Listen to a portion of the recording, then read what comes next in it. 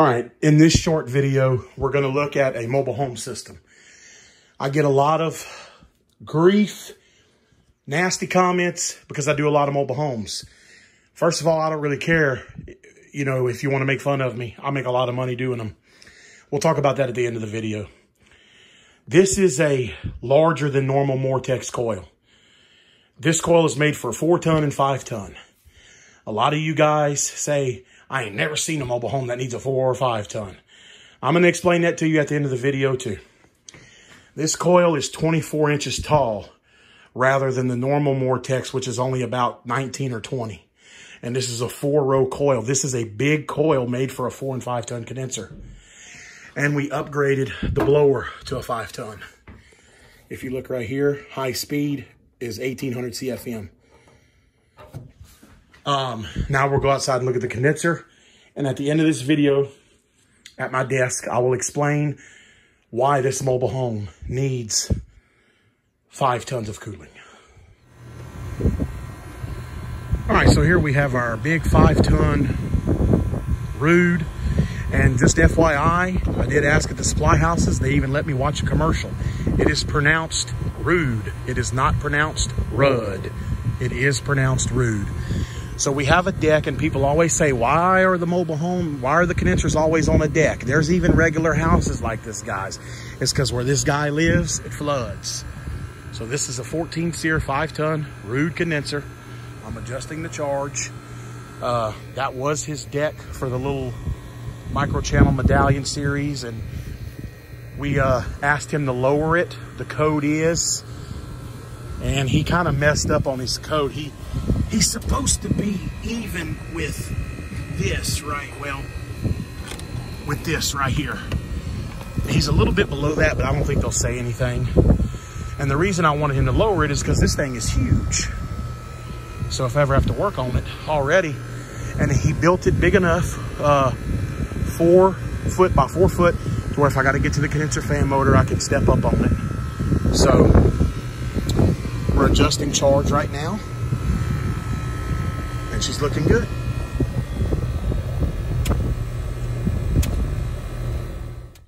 Hey guys, okay, so you saw the video of that system. Let's go over some of the bullet points. First of all, I want to clear something up relatively quick. I got a little agitated, again, guys, remember, just because I don't respond to your comment does not mean I didn't see it. Like I said, I read them all.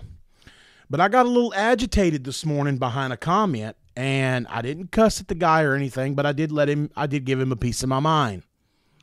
It all started with the float switch video, okay? Yes, not my best video, very basic video, but I wanted to throw something up.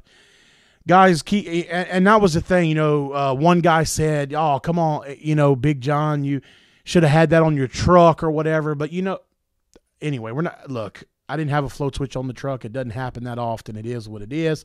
But that's not what this is about. So he gets on that, and this other guy chimes in and says, yeah, I love John's videos and stuff, but he needs to quit fooling with these mobile homes and blah, blah, blah, and, move into a different clientele. Oh, let me tell you something. When I started this company, okay, I ran my first 2 days of service calls out of my wife's minivan, okay? I didn't get a loan from the bank to go buy a truck or anything like that, okay? Started out of my wife's minivan. Then my dad let me use that Dodge pickup truck I was driving that belonged to my grandfather until I could buy me something. Then I bought me an F-150, and now I have the Chevrolet truck, the 3/4 ton. Down here in Louisiana, buddy, we don't look down on people that live in mobile homes, okay? I live in a mobile home. So, what you said is not right. I treat my customers in mobile homes the same as if they live in a huge house with 2, 3, 4 systems, okay? And I give the same quality of work to the people in the mobile homes. Down here in Louisiana, people, just because somebody lives in a mobile home doesn't mean that they don't have money. Okay? They just don't want to spend their money on some big fancy house. They'd rather spend it on other things. I know some of my best customers, some of my most well-off customers live in mobile homes. Look, I don't do these mobile homes dirt cheap. There's some guys around here, they do these mobile homes, they turn a $500 profit on a complete change out. I don't do that. When I price out a mobile home system, I price it out just like a regular house. You're going to pay premium price, but I do a very good job with them. As you saw in the video, I don't put the little bitty Mortex coil on a 5-ton, and we'll get to that in a minute too about sizing on mobile homes. I don't put the little bitty coil on a 4 and a 5-ton. I put the tall one because it has more surface area, and it's a 4-row coil instead of a 3-row. You know, you have 3 rows of tubes or 4 rows. And because if you put the little bitty coil on a 5-ton, and now if it's a 4-row small one, it'll work. I still prefer the big one. But if you put a 3-row small on a 4 or 5-ton, it's not going to work. It'll freeze up. There's not enough surface area for the coil. So it will freeze. I do these jobs right. I don't just put the little flexible hose that comes with the Mortex coil as the drain. I don't do that. Unless, now don't get me wrong. Some of the mobile homes I go in are kind of run down, or they're rentals, and the budget is tight. And in that case, I probably will leave the existing flexible hose or replace it. But when I do a job like I did today, that man's got money that lives in that mobile home. Trust me, he's got money. We did his to the T. We slid the okay. Now let's get to the point of why would you ever put a 5-ton on a mobile home? Because that's a big mobile home. That mobile home is 30 feet wide by 80 feet long. Let's do that on the calculator here. 30 by 80. That's 2,400 square feet. That house that you just saw, that house is 2,400 square feet. That's why I put a 5-ton. And some of you might say, oh, you could put a 4 on there. No, he had a 4. It struggled. His evaporator was leaking and that microchannel condenser was leaking. And he specifically asked me, can you bump me up to a 5-ton? I said, yes, I can. Now, the blower that was in that air handler was only good up to 4 tons. That's why I made sure to point out that we did replace the blower housing. I called the Nordyne supplier, gave them the model number of the mobile home electric furnace, and they sent me a 5-ton blower assembly. It moves 1,800 CFM on high speed. That house needs every bit of 5 tons, especially down here in Louisiana. Okay, we're almost in November. We're a week away from the election, or 2 weeks away, which is the beginning of November. So most of you guys have snow or it's cold as hell. Well, let me show you what the temperature is here in the beginning of November. And I'm going to show you on my phone so you don't think I'm lying. It's 85, if that'll focus, it's 85 degrees.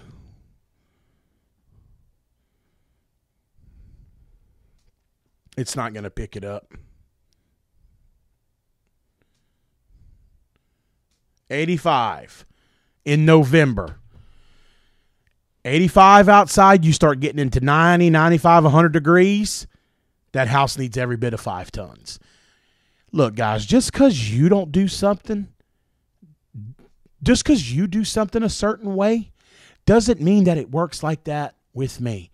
You guys leave comments and, oh, I can't believe you put a 4-ton on that mobile home or this or that. Look, up where you live, yeah, you don't need that. But come down here. It's a different ball game.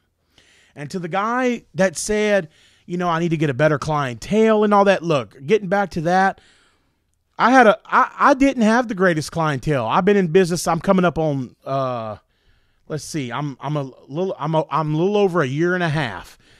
I have a website now, but keep in mind, guys, I was going strictly off of Facebook. I was advertising on nothing but Facebook and Facebook groups. So yes, some of the clientele I was getting was pretty crappy, and I was having to do some, not cheap work because I don't do cheap work, but I was having to find ways to do the job that were within their budget.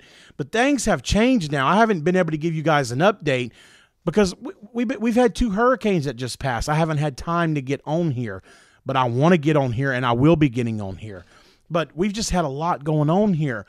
But since I started this a year and a half ago, I mean, we're talking about a guy that was in a minivan for the first 2 days running calls. Then I got the truck. I now have a full-time employee that rides with me, just a helper, but he rides with me every day because I don't want to be out there by myself. I don't mind paying a helper. It's just these attics are so hot and everything. If I pass out or something, I want somebody there with me. And it's nice to have another set of hands. So I have a full-time employee that rides with me pretty much almost every day. During the summertime, every day. Right now, it's not so much every day right now. A lot of it I'm doing by myself. But the wintertime, he understands that. But he's still riding with me the majority of the week, even right now, because it's still 85 degrees outside. But anyway, I treat all my clientele the same, okay? That job I did today, don't think I did that job on the cheap, because I didn't. I charged that man, I didn't rape him, but he got charged a fair, decent price. It ain't no little, I didn't turn no little $500 profit on that job, okay? But things I do that I did today, I didn't just put the little flexible hose for the drain. We ran a whole new drain, all new, okay? We put a T at the top of the coil to where we can access it. Now, the trap is under the house because on a mobile home, there's no way to trap it. You have to stay within that clearance of the door. But we did run solid PVC. The trap is under the house. The house is easy to get under. It's got a slab underneath it. The runners underneath it. It's visqueened. Very easy to get to. We put a trap under the house, and instead of letting the condensate dump outside, that was one of his complaints. The condensate was dumping outside right by the condenser, and it was staying saturated right there. He asked me if there was anything we could do to resolve that. I said yes. So we took the drain line and we ran it into his sewer pipe. We drilled a hole in the sewer pipe, screwed in a male adapter, glued everything up, and now his PVC is running into the sewer line. We have a trap so he doesn't get any sewer gas back up in the house, and that's what he wanted. So we didn't just put the little flexible thing on there. We caulked up where the copper and the drain penetrate the floor. We didn't leave that open for rodents to get through like a lot of mobile home AC installers do. All that is closed up. I didn't just throw a 5-ton coil and condenser in there. No, I knew that if he wanted to move to a 5-ton, that blower that was in there was only good for 4. I ordered a 5-ton blower. We installed it. We installed the bigger Mortex coil instead of just throwing the one in there because supposedly the little Mortex coils are good from 3 to 5 tons. They're good for up to 3. Anything, and you can get away with a 3.5 on the small one. But anytime I do 4 or 5 tons, I use the bigger one. But to sit here and tell me, get you a better clientele, look, like I said, since that happened, when I started this company, I now have a very nice truck. I'm fixing to get my name put on it. But I'm not getting it lettered. I'm just going to get magnets. Most of the guys, it's not a state law here that when you're in the heating and air business that you have to have your name on your truck. It is not a state law. But I'm not going to sticker it just in case I decide to do something else with it. Because when you go to take them stickers off, you can still see the glue and all that. So I'm going to have 2 nice magnets made for the 2 doors, and you'll be able to see my name good. And I'll even have a nice big one. Actually, I'm going to have 2 made for the tailgate, one for each side of the tailgate latch. The one will be my logo with the phone number, and then on the other side of the tailgate latch, it's just going to be a list of things that I do. To where if somebody's behind me, it'll say sales, service, repair, free estimates, stuff like that. And they'll all be magnets. That way, if I buy another truck, all I got to do is take them off and slap them on a new truck, and I'm ready to go. I don't plan on buying a new truck anytime soon. I love the truck that I have. It runs great. And I also now have financing. I don't know if I mentioned that. I now have financing for my customers.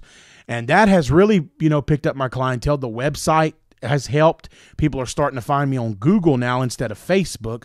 So people are going on to Google and they're typing in, AC repair in Lafayette, Louisiana, and I'm pulling up. So my clientele is changing. But to sit here and downgrade to that guy that downgraded people that live in mobile homes, I don't treat people like that, okay? I've been in a tight spot in my life. I've been broke as a joke. I've right now, I'm not rich by any means, but I'm doing well for myself. I've been well for myself. I've been dead broke. So I don't judge people. I don't judge people by what they live in. And for you to say something like that, I don't really care if you continue to follow me. I treat everybody the same. Everybody gets the same quality of work, which is top notch with me. So I just wanted to clear that up. I wanted to address that and also address why a 5-ton air handler was put in a mobile home. If you don't agree with it, that's great. Congratulations to you. I really don't care. And I hate to say it like that, but to you haters out there that are still going to say, you don't need a 5-ton and a blah, blah, blah. Hey, that is your opinion. That's your opinion. But I have been doing this a long time. That unit is running fantastic. The pressures are great. Everything looks good. I don't see that man having any issues, and that is not the first 5-ton I've done. I know how to do them. When people make fun of me and they say, oh, yeah, that's all he does is mobile homes. That's not true. It's not all I do. But I do a lot of them because there's a lot of companies here that don't do them. And if they do them, they do them wrong. So I don't mind doing them. I make a very good living doing them, but it is not all I do. You can go to my Facebook page and look. I've been doing a change out almost every day for the past few months. Friday, almost a week ago, I did a double change out on a very nice house, a gorgeous house. 2 16-seers, as a matter of fact. I took out 2 carrier systems, 2 old carrier systems, and I put in 2 16-seer Rude systems. Double change out, charged a premium price for that job. And I did another double change out. That last double change out that I did was, I'd say 2 weeks ago. I did another double change out. Now she chose. Well, I did a video on it. It's the one. Well, no, I didn't do a video on the change out. I did a video of the repair work where the lady's fence got knocked over. And I kind of, it had one of them had a bad blower motor. The other one was out of refrigerant, blah, blah, blah. And I even put pictures at the end. So I did a double change out on that job. I did a double change out a little less than a week ago. Yesterday, I did a 4-ton heat pump system. Now, that is also a double change out, but we can't do the 2-ton system right now. He's got a 4 and a 2. So we did the 4-ton yesterday. The 2-ton, it'll be probably another month or 2 before we can do it because the area that the 2-ton controls was damaged in the storm. Like that part of the house literally fell. The wall, it's a gigantic hole.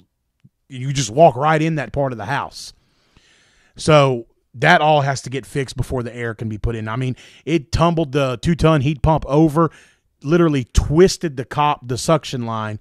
So it's going to be a month or 2 before we get back over there to do it. But I have that system to do. I have a lady right now that I'm texting as I'm shooting this video that wants to put a new system in her house. She needs financing. So I'm about to text her a link to my financing. She's going to run the application, and if she gets approved, we'll be putting her system in one day next week. Saturday, I have another system to put in. I have a 2-ton system to put in, a change out on a bonus room on a house. It's a bonus room that they added after the house was built. It's got a little 2-ton on it. And it's an old system. It still works, but it's got some issues. I told him I could fix the issues. The wife wants it replaced because that's where she spends all her time. That's where her computer's at. and her desk and all that.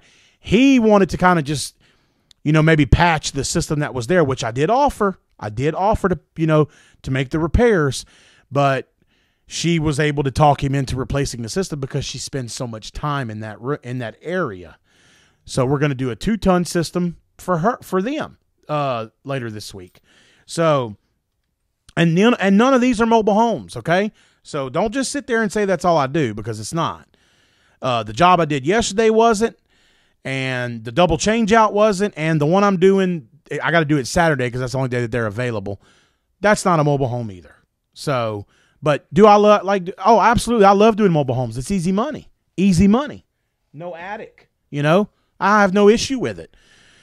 Okay, well, I'm looking at the timer here, and I've been sitting here rambling for about 20 minutes. So, but I'll try to chop some of it up. But anyway, guys, don't leave comments like that. You just because you do something a certain way doesn't mean that that's how everybody else has to do it. Okay, you don't know how it works in the rest of the world. Don't judge somebody just because they live in a mobile home. What is it with you guys that you live in a mobile home, you're trash? I mean, I come down here and say that to somebody and see what'll happen to you. But anyway, I digress. So thank you guys for watching. I hope you enjoyed the video. I apologize about the rant, but I felt that it was worthy. It was worth me explaining. So until the next one, we'll see you on the next one. Thanks for watching.